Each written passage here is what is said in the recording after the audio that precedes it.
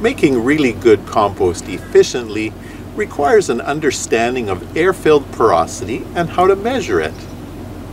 Microbes that compost our organic waste prefer to breathe, like you and I, take in oxygen and expel carbon dioxide. Microbes operate in a water layer around the composting particles.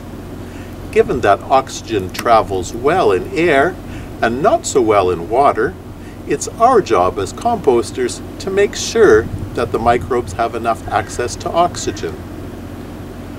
Unlike us, when oxygen is not available, microbes have the amazing ability to utilize other compounds as their electron acceptors, and in so doing, create really smelly compounds. Microbes would prefer not to produce these smelly compounds because they gain more energy if oxygen is present. Keeping enough airspace in the compost pile is critical for keeping the microbes, we as composters, and our neighbors happy.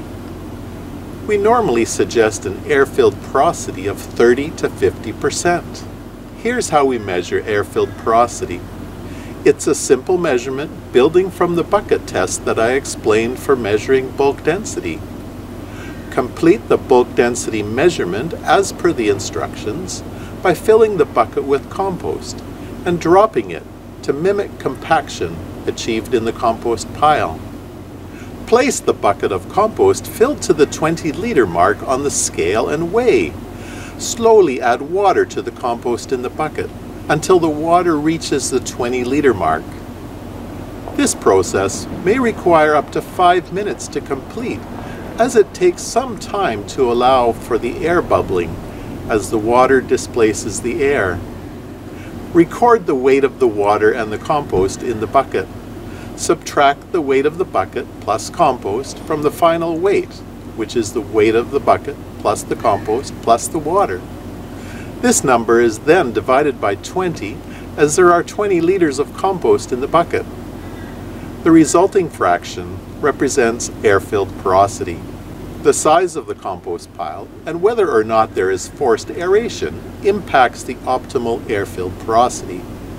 With forced aeration, we can successfully provide enough oxygen with air-filled porosity slightly less than 30%.